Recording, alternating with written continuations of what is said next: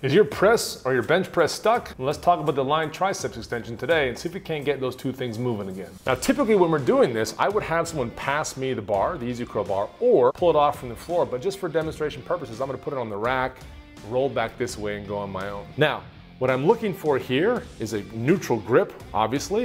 I'm gonna come underneath the barbell, unrack, and I'm gonna roll back. Now, what I'm looking for here is vertical forearms where the barbell is resting over the shoulder joint, not behind and not forward.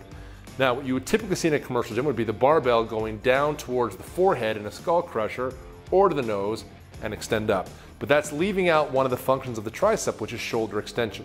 So I'm gonna bring the bar, actually, I'm gonna let it drop behind my head, get a full stretch, and from the bottom here, I'm gonna lead with the elbows and throw it back to the top.